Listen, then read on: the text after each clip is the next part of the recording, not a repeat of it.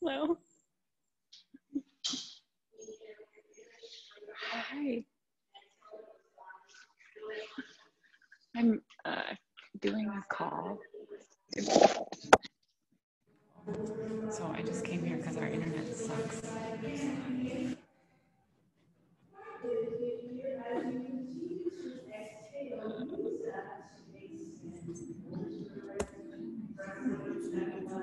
I know. Are you going to practice? That's awesome.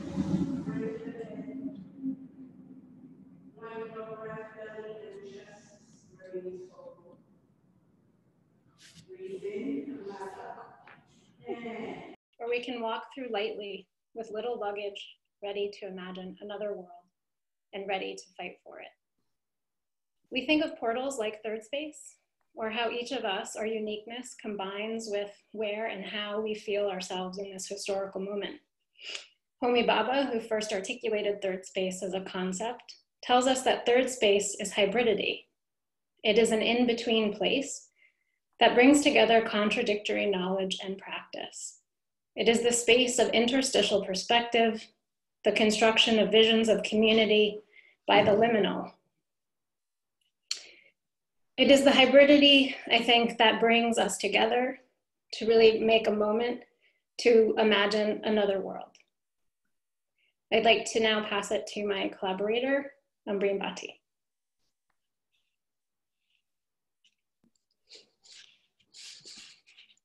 I'm going to pass it back to Jennifer and then take it from her. Got it. Good morning, or good afternoon, everyone. I'm Jennifer Rosales, and I'm the Executive Director for the Center for Engaged Pedagogy at Barnard, and it has been thrilling to work with Ariana Stokas-Gonzalez, Ambreen Bhatti, and Amanda Monroe on this project. You know, going off of what Ariana just said, learning doesn't happen in a vacuum or in a bubble. It happens in the world, and it happens with others.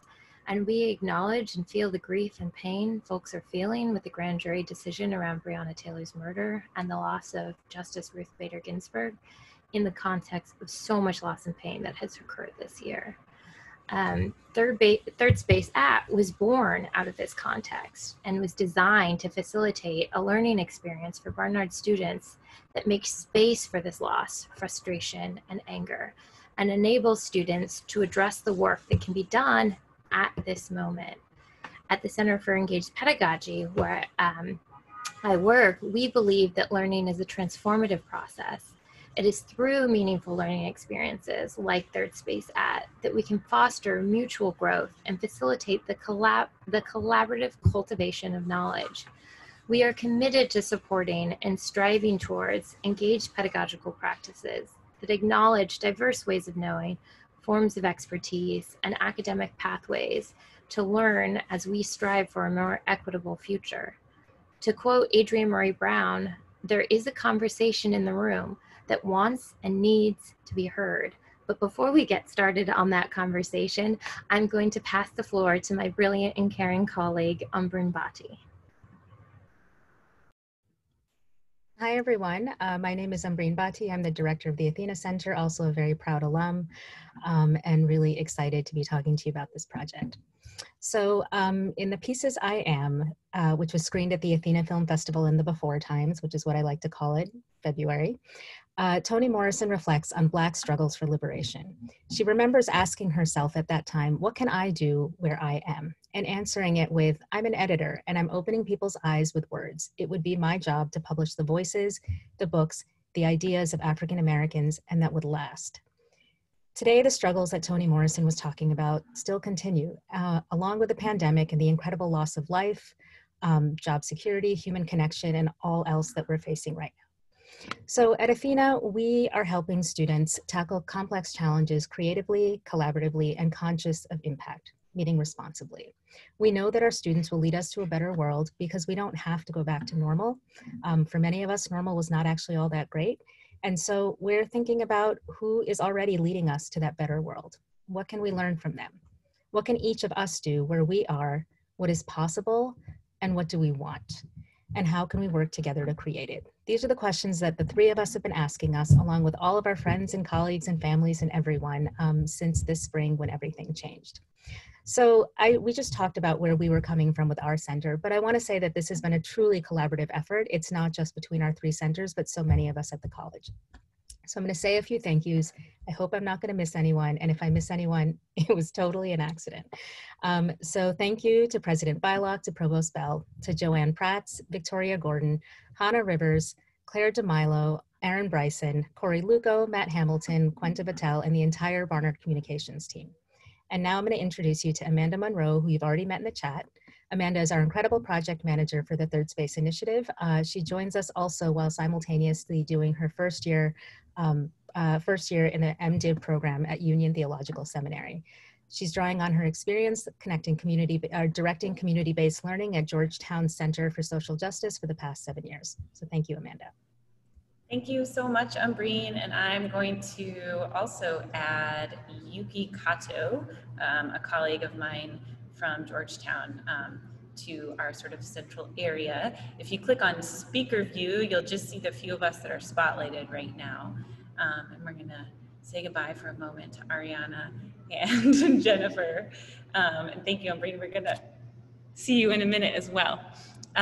So hi everyone, it's so wonderful to have you here. I'm excited about our afternoon together. So we're gonna start off, Yuki and I are gonna have a conversation about change making. And then from there, we'll engage some build students, some students who are already participating in ThirdSpace, as well as one of our facilitators to get involved and talk about what change looks like this year. So just so that you know, if you have questions throughout the rest of this session, you can feel free to chat Elizabeth Kim and also Hannah Rivers. They are hosting the meeting and can take the chat questions you have and send them to Yuki and myself to answer questions. They can also answer technological questions you have. Know that this session is being recorded. It will be posted later if you need to dip out at any point in time. We'll have it posted along with closed captioning when we post it to the Spark website. And anything else that you need to know, this is going to be really great. Oh, if you don't want to be a part of this, you can also check out, we're live streaming to the Athena page on Facebook Live as well. So with that being said, I want to make sure that you know how to continue to interact with Spark this year. You can bookmark our website, barnard.edu/Spark. You can sign up for the Spark mailing list, and you can subscribe to our YouTube channel. I was very excited. It launched this morning, which is Spark_ThirdSpace. There's actually no @ in that, so Spark_ThirdSpace. And you can, by subscribing to that channel, you can catch new Sparks as they're published this year. Our hope is that the Sparks will sustain our collective work here for meaningful change during this time of being a community that is together apart. So if you're tuning in right now, you're joining over 100 current Barnard students who've committed to ThirdSpace's year-long co-curricular program, BUILD. Through BUILD, students will contribute to important change in their local communities this year while supporting and learning from each other along the way. And we know that it's important to enter the space of change making humbly and wisely. Many ancestors have gone before us in this work, and it's important to acknowledge that. It's important to acknowledge the land that we're on as we're doing the work. It's important to acknowledge everyone that has gone before us. We know that working in community engagement and social change within higher education specifically is complex. Some of the most transformative social movements in history, not only in the US, but all over the world, are and have been ignited by college students like yourselves. So there's great potential here, but there's also great potential for harm. There are many stories and significant research documenting the harm that university communities, college students, and their professors, people like me, have created, particularly while interacting with vulnerable communities. Painfully, often this harm is done with a belief and intention that we are doing good. So on that note, I'm pleased to introduce you to Dr. Yuki Kato, who is our guest today. Dr. Kato is one of the contributors to this important research about the impacts of good intentions. Her research currently focuses on systems of food justice, and her recent co-edited book, A Recipe for Gentrification, examines the role of social entrepreneurs working on environmental and food justice in a gentrifying city. She's also published research particularly relevant for those of us wishing to respond to the current pandemic and environmental crisis that helps us learn about post-Katrina New Orleans. That research investigated the rise of urban agricultural cultivation and the formation of new nonprofits led by recent college grads, lessons from which we'd like to learn today as we engage in these build projects this year. Dr. Cotto is a scholar activist. Her community-based research and teaching are involved with justice movements. So thank you so much for joining us this afternoon. Thank you so much for having me. Like I said, if you have questions throughout the process, please feel free to send them to Hannah and Liz in the chat. So to start out, I'm wondering if you would share with us a little bit about your work in Louisiana after Hurricane Katrina, what you learned from that experience, and how you think that might inform our work today. Were you a professor in New Orleans when Katrina hit? Yes. So okay, I was a college student. Well, that's well, not New Orleans, but I was a college student. But it's important to sort of think about how we experience major social changes like today and what it does to your long-term understanding of these disasters. So I was one of the first cohorts of faculty members to be hired by Tulane University a few years after Katrina because many faculty members had left the city and the university. And so I arrived to New Orleans in 2008. City was still in the process of pretty slow recovery. And as an urban sociologist, I was pretty certain that post-disaster recovery was going to be part of my research. Tulane University at the time, one of the major ways that it restructured its curriculum was to add service learning as a requirement for undergraduate students. And so they were now required to take 2 courses, once during the first 2 years, and then another one during the second, third, and the 4th year of their undergraduate degree, which was a great move to think about reestablish the relationship between the university and the community that was still struggling in so many different ways. At the same time, logistically, it created a lot of challenges for the faculty members and the department. And oftentimes, because we are sociologists, there was some expectation that we would be the one to do it. And I hesitated to jump myself in for several reasons. One was that oftentimes I've seen some of the courses where, as you mentioned just a few minutes ago, large number of students, sometimes upward of 50 students, undergraduate students, were more or less brought on to a nonprofit that only had maybe 6 or 7 staff, expected to provide something for them to do for a day. And there is wonderful photo, reporting of that in the university newsletter about all of those great work that the students were doing. And I somehow had this very visceral reaction to this as being, I don't think I want to be in those photos.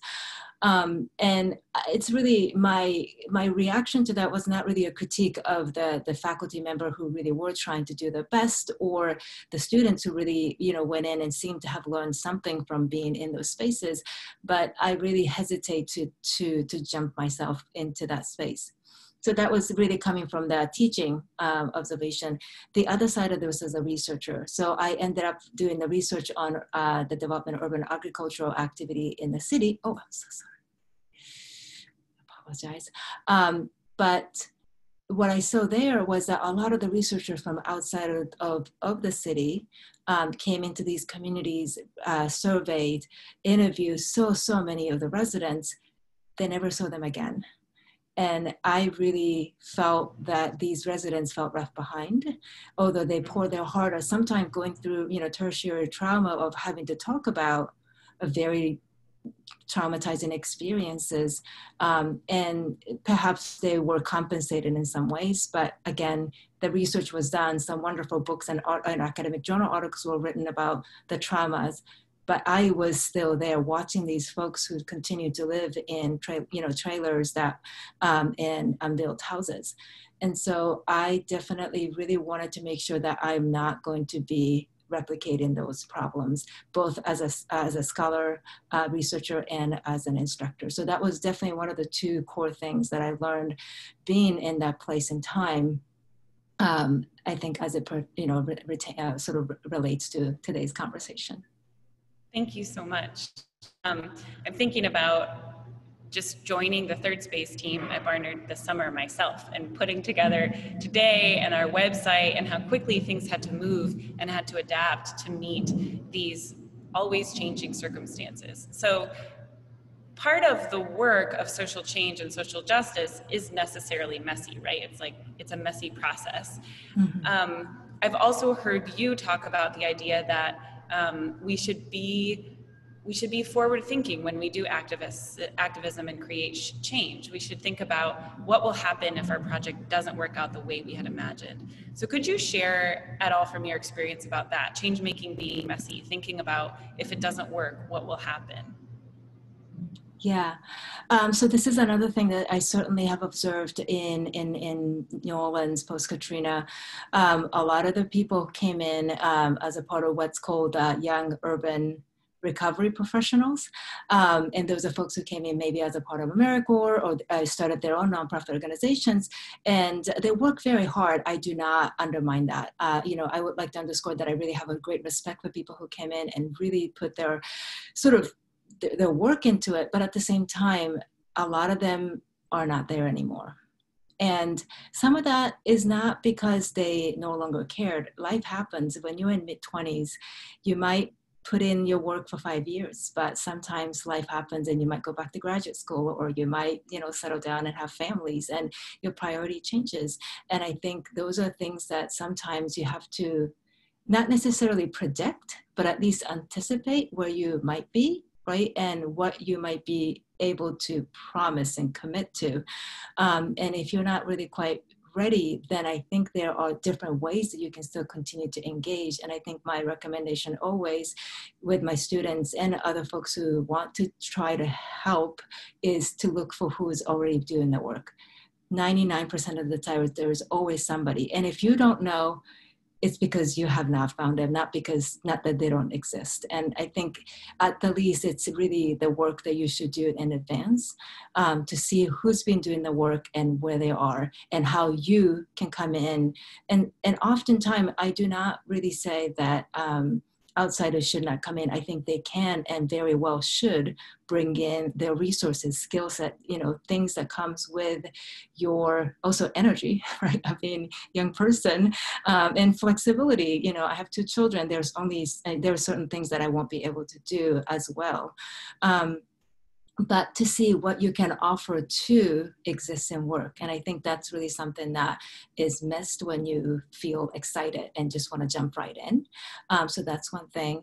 And I think the other thing is the long-term and short-term outcomes.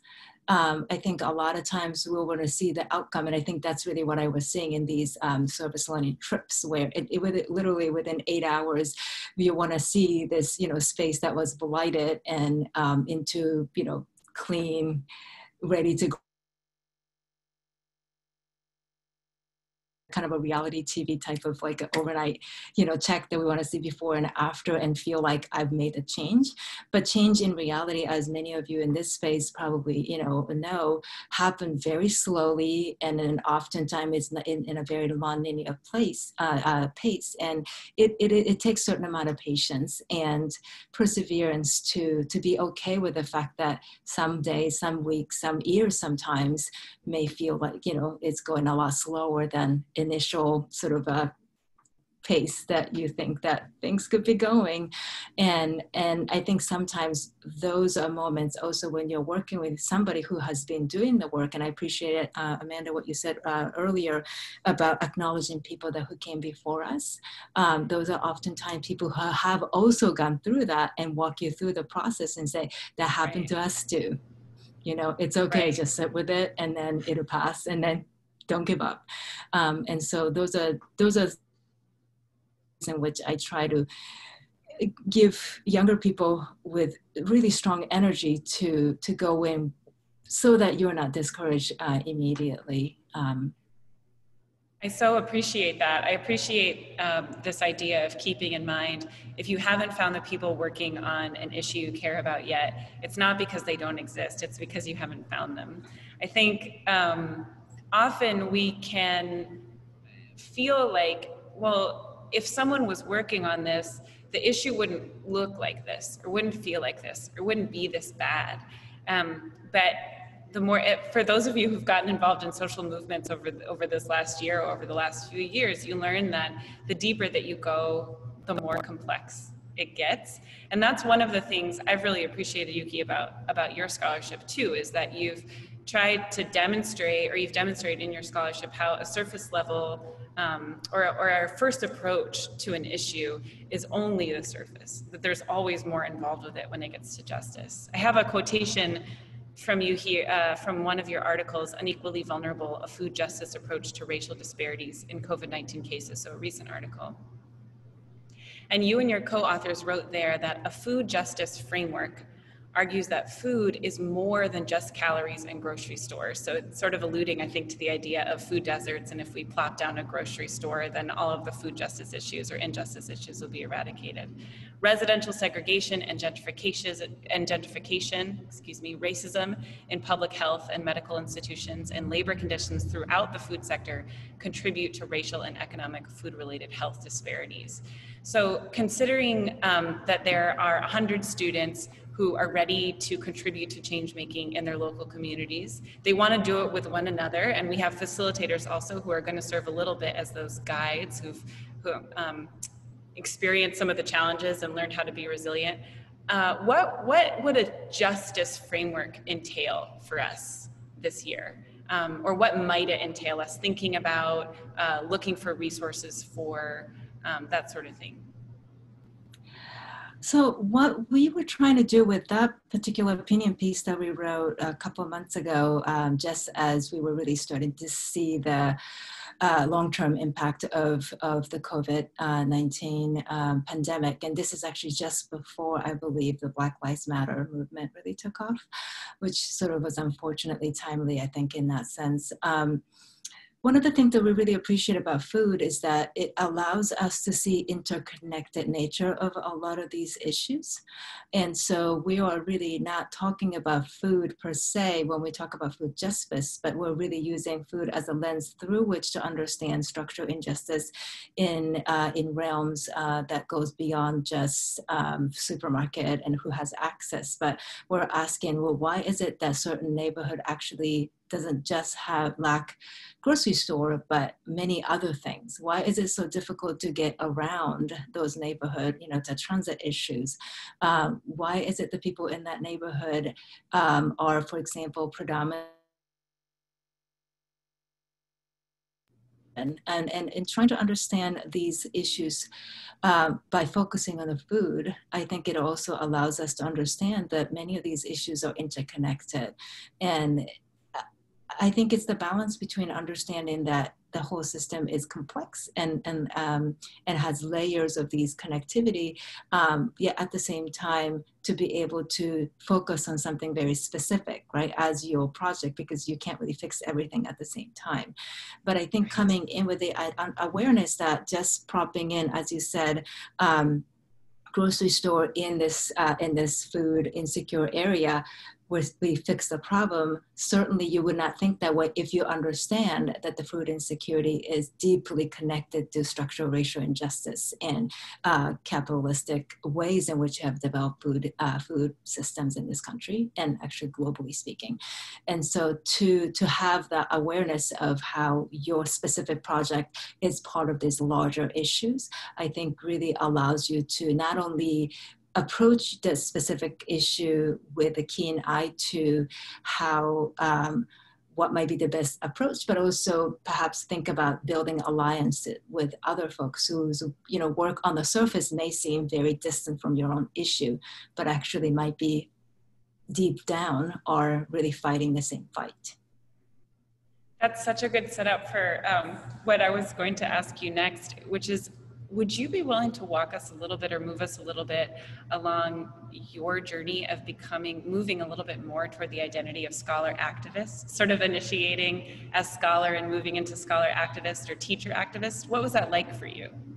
So I flinched just a little bit when you introduced me as a scholar activist, because I'm still really coming into that identity. I was trained in a more, I guess, traditional classical social scientific training of trying to be an objective researcher, right? So we leave our values, at the door, we come in, objectively observe the people, and then that's what we do, we're scientists. And I think for a long time, I felt more comfortable in that space. Also, I think it really gave me a lot of outs. When people ask me, I'm not really here to say what I think.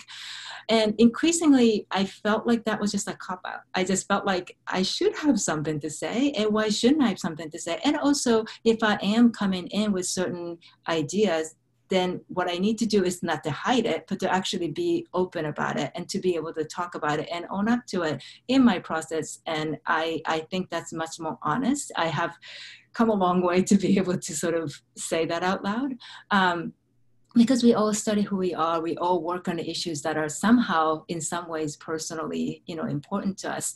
And I think we have to know why that matters to us. And sometimes also it's a way for us to check a little bit of a bias, even if it's for a good cause. Why do we think this is, important? How do I understand this issue?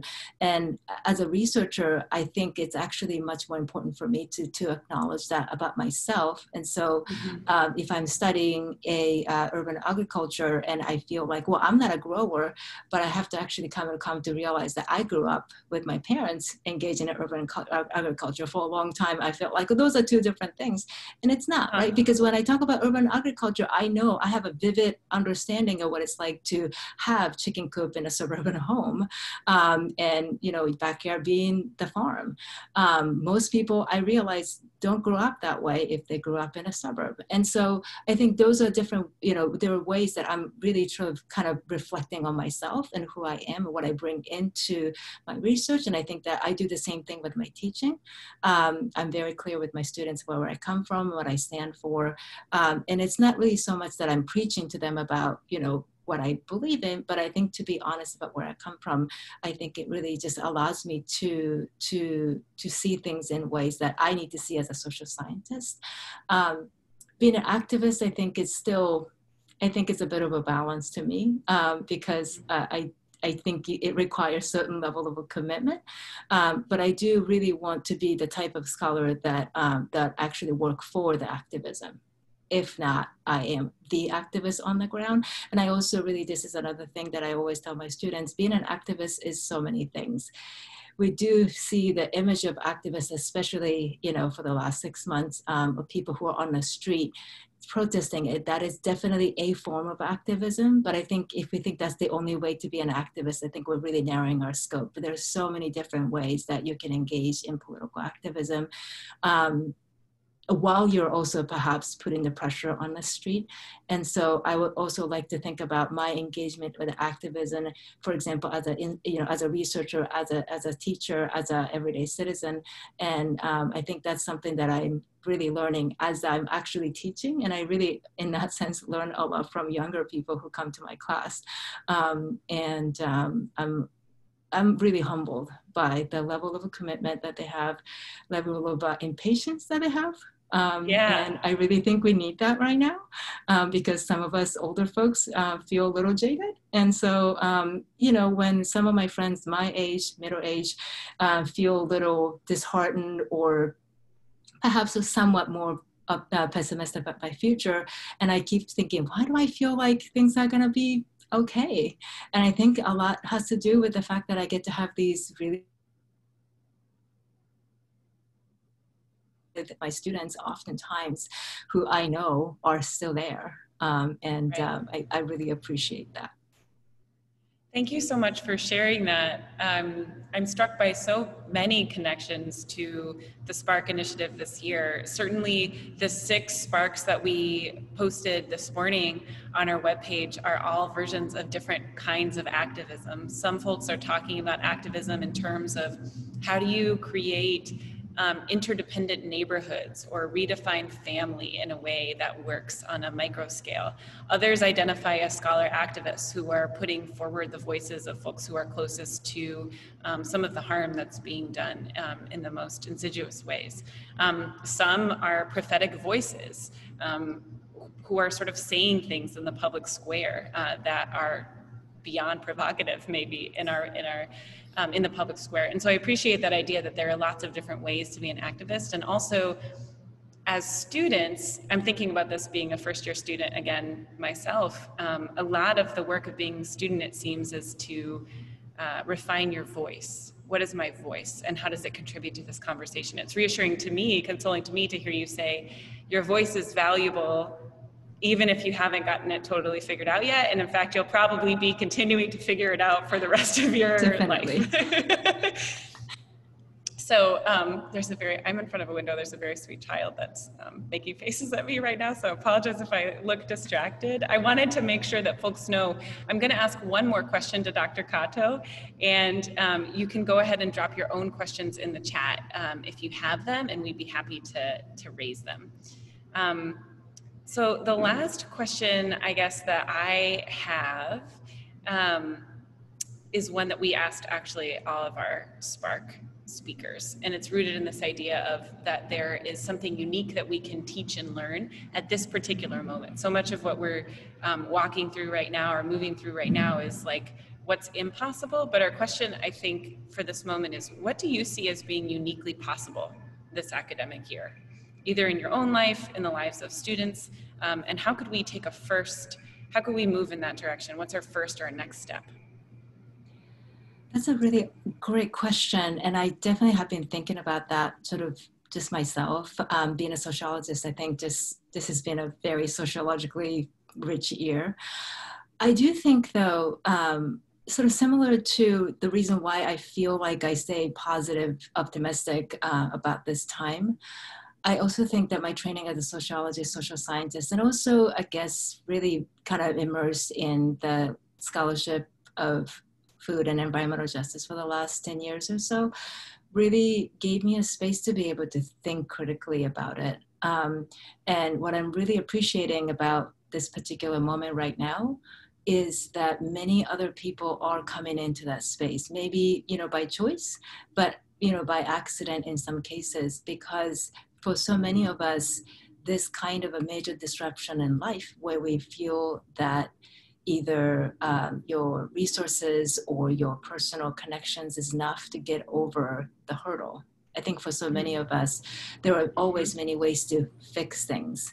And I think this feeling of this is beyond my control, I think it's really humbling to some of us who are much more used to having that.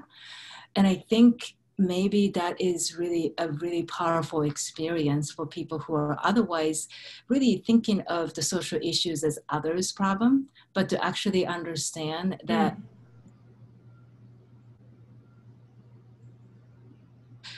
imagine what it's like to actually have that as your default. And to have a respect for that, to understand what it takes to get past that. And so I really think that there is a really great opportunity to bring more people into this kind of a conversation that used to be very on the margin, in a radical, perhaps thinking space. And I think that is now moving towards the middle, and I am all for it. That's so great. Okay, so we have one question from the chat, which is, could you share with us more about how students in the classes that you teach, are involved in this idea of activism, it says. Can students be activists? Yes, I mean, I think most of the students, so I'm right now teaching a course called Environmental and Food Justice Movements, and it is a community-based learning course. And so students are partnered with several local organizations working to assist in whatever project that they have going in this very transitional period. But because I think this is an elective course, most of the students already have really been active in so many ways. And they often bring in their own experiences into the conversation. And I think that's been really one of the most rewarding aspect of teaching the course. Because like I said, I learn a lot from so many things that the students are doing on top of their, very rigorous academic demands. If you are starting though, I think really looking for places to join instead of start. I really is a great place to start, and be okay if some of the first organization that you volunteer for maybe isn't really fitting. There are many different kinds of organization working in different ways, and you just kind of have to find the one that resonates with your values and the way that you want to work.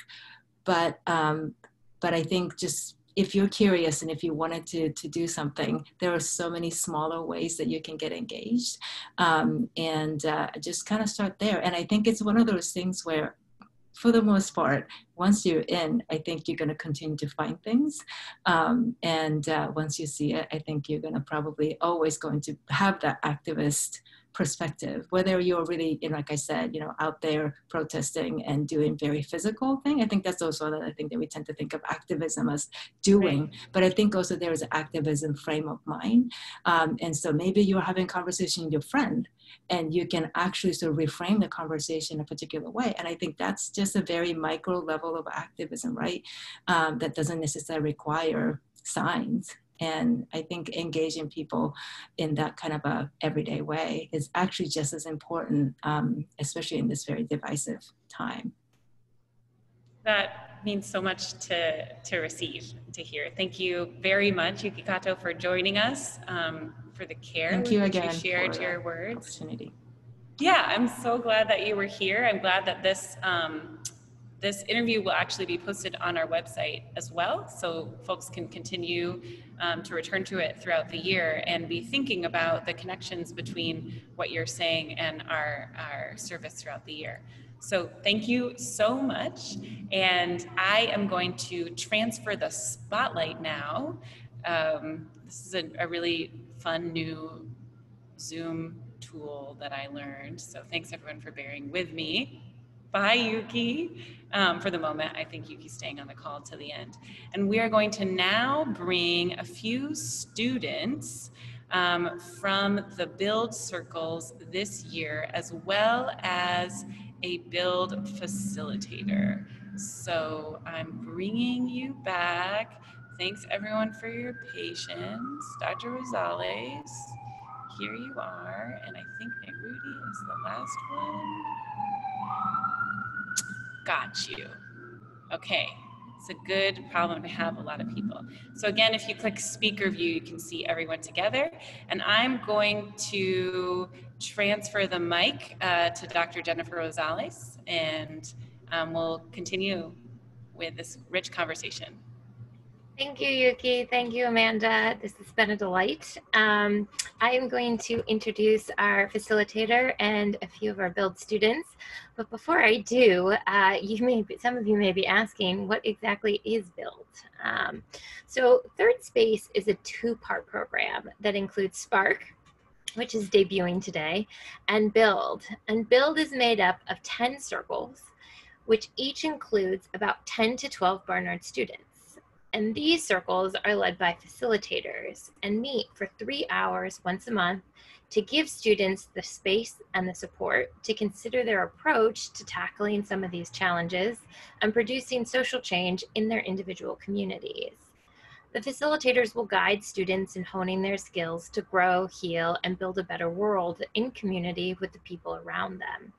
And so instead of me continuing to describe the work of our awesome team of facilitators, I thought I could show you by introducing Narudi Shastri.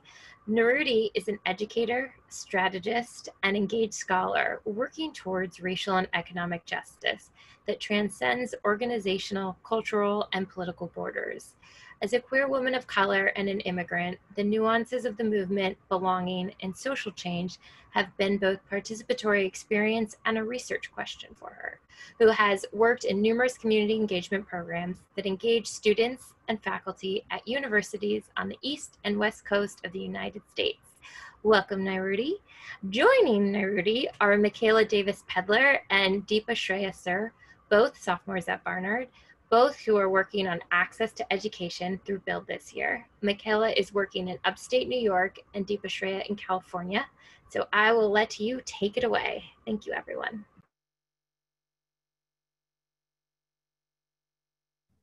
Hello, I'm Michaela. I am a sophomore at Barnard, majoring in neuroscience. Narudi, we're so excited to get to know you this academic year, and given your experience working on social justice as well as working with local college students and local communities, we'd like to ask you the same questions that we're asking Spark and the Spark guest leaders. First, what is currently sparking you at this moment, and what's motivating you to make change? Well, first of all, thank you all so much for having me. It's so great to see such amazing faces on this call. And thanks, Michaela, for that question. I think over the past couple of months, it's felt difficult to be motivated. I'm not going to lie about that. And I think back when I worked at Hopkins, a lot of my research focused on the power of women's anger to inspire transformative and revolutionary change. And I found myself really sitting and steaming and sort of being in with that rage. And I found that to actually be a really powerful emotional motivator to not only come through this moment in a way that does center emotions and intuition and all of these sort of organic things that we may not think about, but also is allowing me, kind of coupled with my own sociological lens, to look at systems in ways that is not just breaking them down and critiquing them, but also really thinking about what's next. And the pandemic as a portal piece is really a brilliant one for us to be able to understand what's next. And something that's really been motivating me in my work with the kind of the movement towards a new economy, a lot of my research focuses on looking at organizations and enterprises across the United States that have been really intervening at the point of microeconomics, right? The microethics and the small decisions that we make day to day, and kind of the cumulative effect of these experiences and these decisions leading us into spaces that are inherently post-capitalist and a part of this new economy. And what has been so inspiring and humbling to see is that, especially during this time, those decisions and those kind of moments become so critical.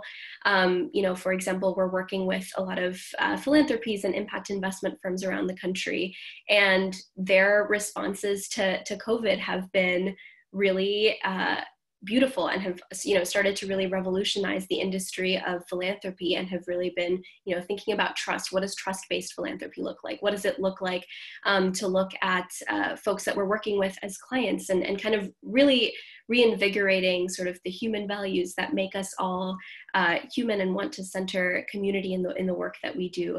And this moment, what has been inspiring is that I'm seeing a lot of organizations and entities move from this place of an imagination deficit and the scarcity mindset that has controlled our societies for so long into this really beautiful, emergent, glorious space of imagination abundance.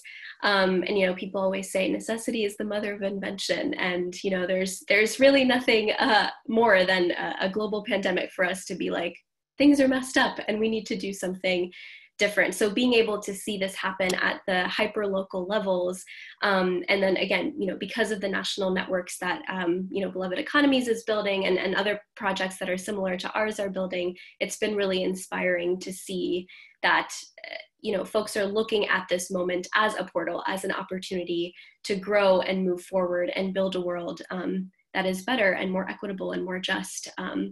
And one that centers new values, values that we perhaps knew were true and real and authentic, but maybe just needed a little kick in the butt to really make them happen and actualize them. So hope that answered your question. Definitely. Thank you so much for sharing your journey and insightful experiences. I especially loved how you highlighted the importance of dealing with these economic issues right now and had such a hopeful perspective with everything going on. Our follow-up question for you is, what do you think college students like us who want to be involved in educational access in our local communities in New York and California should keep in mind as we start this year of change making? Definitely. Much like Professor Kato mentioned earlier, working with college students is definitely awesome for a lot of reasons. Selfishly, it makes me a lot more hopeful for the state of the world and for the change that we can affect moving forward. So thank you all for just being awesome. In terms of, advice and kind of how we're addressing issues of educational access, or really any of the social issues that we've been speaking to today, and I'm sure in other conversations that we'll have in the next couple of months. In the work I've done with college students, there's two things. There's the entry point for college students and really leaning into all the things folks have already mentioned, right? How do we approach community through a lens of cultural humility? How do we ask questions and not just provide theoretical academic solutions? How do we enter space in a way that honors the legacies of ancestors and folks that have come before us and the work that has already been done? And also, how do we legacy build and how do we plan for what happens after we leave? And I think one thing that is unique about this program and this moment in time is that there's a real reckoning with how we understand community, right? For a long time, and especially in colleges and in college campuses, we understand community through the lens of both affinity and proximity, which I think is pretty cool. But right now, we may be in communities of affinity, but proximity is something that's obviously contested during the time of social distancing. And so I think for college students to be able to enter into these spaces, whether that's in New York or California or anywhere else around the world, when we're approaching communities, what is the capacity building plan and the legacy that we're hoping to leave? And in particular, how are we co-creating and co-constructing that with local residents and generations of families and communities that have been in that particular area, for decades. And so being able to have those conversations, whether it's with community partners, with your own peers as a part of these circles that we'll be hosting throughout the months, or just internally reflecting, right? What is my role in this particular, geographically defined ecosystem?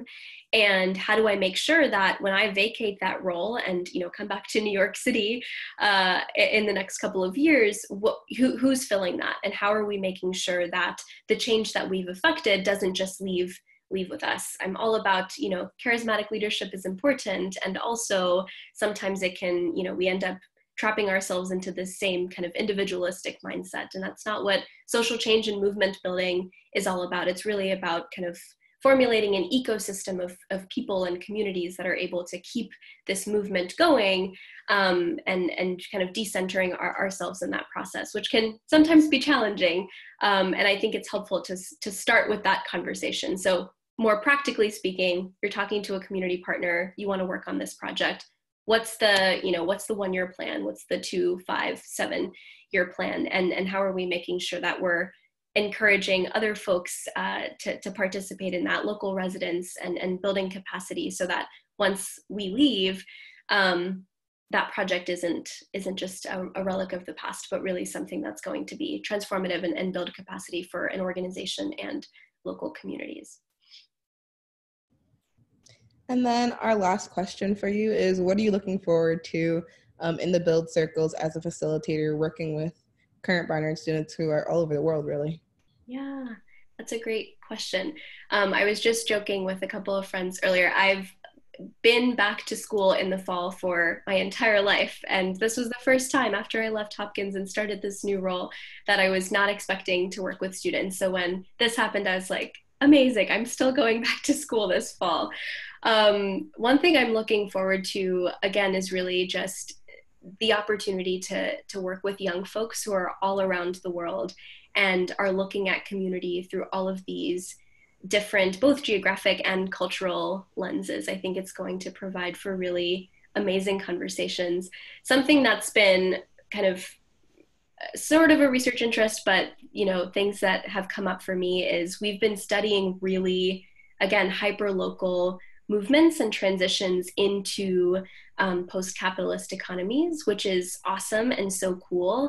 And I'm also like, how do we do this on a larger scale? And I think so much of that has to do with movement building and network building that transcends borders, whether that's, state borders, national borders, whatever that looks like. And I think spaces like this that allow for, students and community members to share kind of the best and the most kind of worthy elements of their communities and the changes that they're affecting on these super local niche type levels and kind of connect it to other places. I think that's such a transformative tool to really understand, how do we make these values, how do we actualize these values into this next version of the world that we're creating together.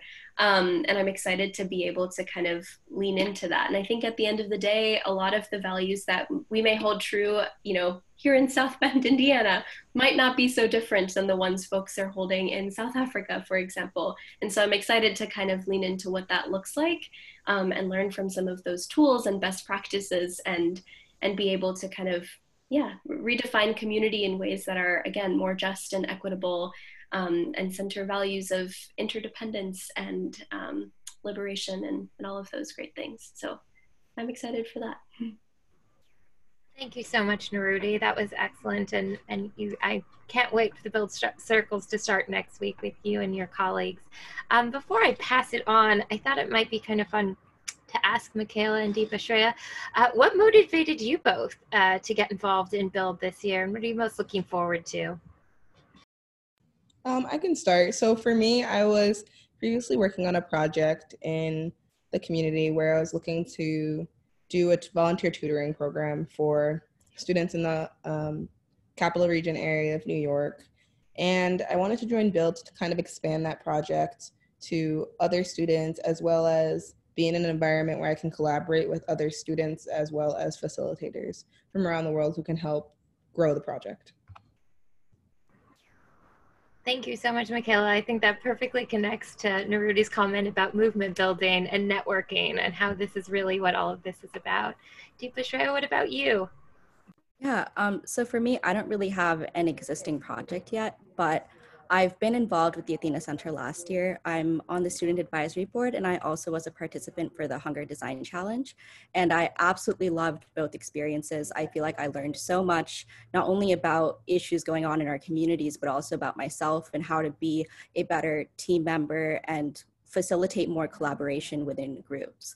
So from those experiences, I figured, the Athena Center always does amazing stuff. I should join the Build Circle, become more involved. But also I had a few tragic family events happen to me during the pandemic. So I thought that Spark would be a great way for me to kind of parse through those experiences and figure out a way to connect more with my local community while also reflecting on what happened in my personal life. Thank you. Thank you for sharing with us. And I think that is spot on. That's what we're hoping the Build spaces to be, is a space to really be able to connect what we're doing here to our lives outside of what might be happening on the Barnard campus, even if it's virtual.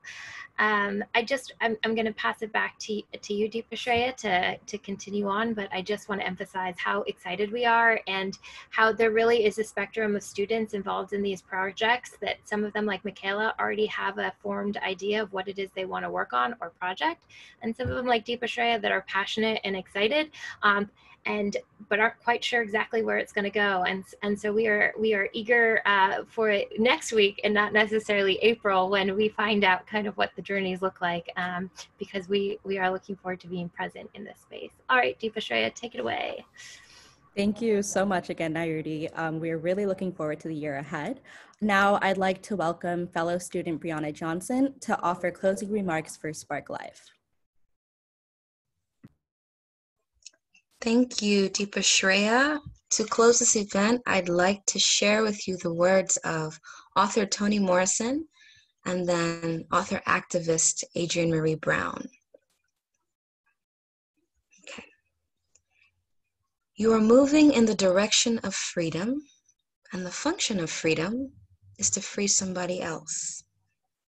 You are moving towards self-fulfillment, and the consequences of that fulfillment should be to discover that there is something that is just as important as you are, and that just as important thing may be your stepsister. And to expand, this is from Toni Morrison, to expand Toni Morrison's words, I would say your step-sibling. And this is a spell from Adrienne Maree Brown. It's called the Radical Gratitude Spell. A spell to cast upon meeting a stranger, comrade, or friend working for social and/or environmental justice and liberation. You are a miracle walking. I greet you with wonder. In a world which seeks to own your joy and your imagination, you have chosen to be free every day as a practice. I can never know the struggles you went through to get here, but I know you have swum upstream, and at times it has been lonely. I want you to know I honor the choices you made in solitude, and I honor the work you have done to belong. I honor your commitment to that which is larger than yourself and your journey to love the particular container of life that is you. You are enough. Your work is enough. You are needed. Your work is sacred. You are here, and I am grateful. May these words inspire and sustain our commitments to collaboration and change work this year. Thank you all.